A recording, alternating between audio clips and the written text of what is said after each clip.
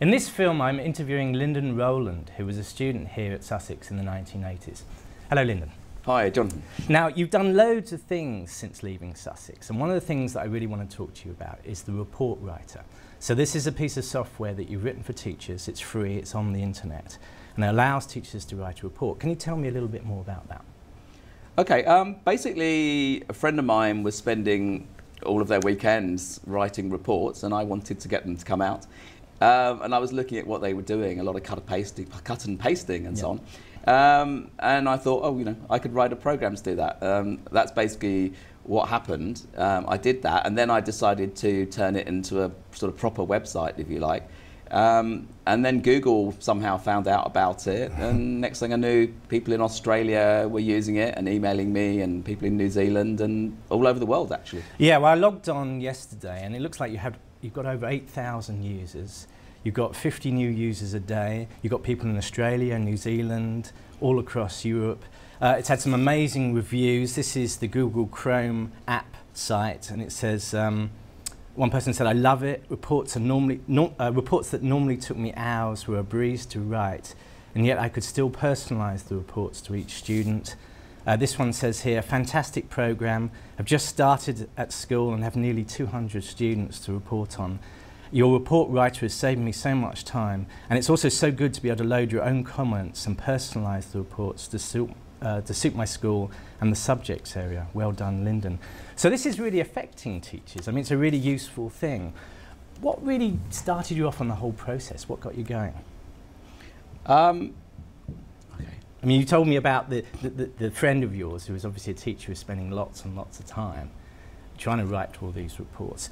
But it's, you know, theoretically you've got this problem. Is it all about the theoretical challenge? Okay, why did I do it? Yeah. Yeah, to be honest, I do just like solving puzzles. I've always been the sort of person that if I see someone doing something and it appears to be kind of really inefficient, yeah. I'm always wanting to find some way to, you know, to make some gadget or to make that better, and that's really what drove it. It's just an academic exercise. You did science really. Here, didn't you, at Sussex? I did psychology and cognitive science, right. Yeah, back in the 80s, when the prevailing idea was very much, I mean, the first essay I wrote was, "Can computers think?" Right. It was all about the idea that somehow computers were going to kind of become conscious and so on. But it's not quite worked out that way. But the internet has revolutionised things. I mean, very quickly, I know we're going to show the link at the end of this video to the website, but can you very briefly tell us what it does and how it works? Yeah, basically, okay, just to say, a lot of the other systems that are out there allow teachers just to sort of click on comments and put them into their reports. Yeah. And actually, parents really don't like that, understandably. Yeah. So what because I really it seems lazy, does it? Is that what they don't? Yeah, and the report's not personalised to the individual student. So really, what I wanted to do was to allow them to use, you know, comments that they'd created, yeah. but make it really flexible. For example, to provide a thesaurus, to allow them to set up lists of projects and their popular phrases, things like that. We've got a slide here which might explain this. So here you're in the program, which obviously people can work out if they go onto the website. You're writing something, but you can choose, you've got much more flexibility with your program, haven't you? Yeah, if I just explain quickly, here is the output from about 4 comments that a teacher's clicked on. The things in colour, the name, Alex, him, her, this kind of thing, these are all codes in the comments, and they're automatically changed by the software. Right. And then for here, for example, with this list here, what's actually happened is the teacher has included the words "are very good" in their comment, and the software has intercepted that and then offered them a list so that they can tailor it a lot more to the individual student. Yeah, so it's not like a rubber stamp report. They can actually, it's very flexible, basically. That's what you're saying. Yeah. So tell me about the whole process. You have this idea, which is a dream, and then you've got to write the software, which is programming, and then you've got to get it out there, and then you've got to respond to people using it. I mean, that whole thing must be quite nice. It is nice having all that communication and receiving a lot of emails, but I think the important thing when developing anything, and what you quickly discover, is that the actual task of making it a product, if you like, is a huge way away from having an original idea. And I actually spend a huge amount of my time making it intuitive, making sure that I have the right words on the pages that Google likes so that people can find it, responding to emails from people and adding features they ask for, that kind of thing. Yeah, because basically when you write it yourself, you know everything about it, but the person using it is coming to it fresh. So you've got to try and make it so that it's versatile, but at the same time easy for people to pick up. Now, one thing you talked about a few weeks ago to me was this whole idea of security. And what's really interesting about your website is that, I think I might be right in saying this, that none of the children's information or details is actually sent out onto the network, is it? That's right. I mean, it's very important to me. I mean, it's obvious, really, that anything to do with children, you don't want it moving around and stored on servers and so on. So the way the site works is that the comments and other information that teachers save on our servers, it's all anonymous. It basically contains the codes for name and other bits and pieces.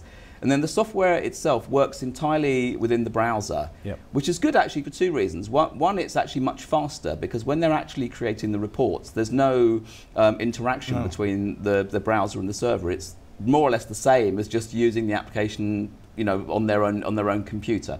Then what they do is they basically, when they finish their report, they copy the finished reports into their school system or perhaps into a Word document or wherever they want to, and that final report is never transmitted back. So it's completely secure and the teachers don't have to worry about information. You don't have to worry about it either, which is quite nice. Yeah, it's not really any different from a teacher just doing it within Microsoft Word or something like that on their own computer. Now, obviously you've written this for teachers because there's an obvious need from your friend, but I've actually used it. You know, I've got a YouTube video which does really well. It's got loads of hits. And at certain times of the year I get hundreds of emails, which are basically the same email with slight changes. So I've actually used your software for this, which was quite handy, so that I could basically not rubber stamp a reply, but I could get the basic, all the links and everything, which I'd send to everyone, but tailor it for the person. Do you think there's any other, you know, uses that you could use this for? Yeah, there are lots of uses. And again, I think something that's very interesting, you know, when you start developing something, it sort of takes on a life of its own. And I would say to people, you know, anyone who's got an idea, just sort of do it and explore it and see what happens. Because yes, basically people use it for standard business letter replies. People have suggested that I make it, you know, change it a little bit so they can use it to write CVs. And someone actually approached me and asked me if I wanted to develop it to help them write tenders for business.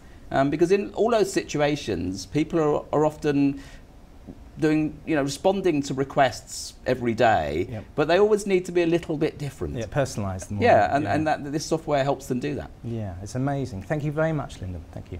Okay, thank you, Jonathan.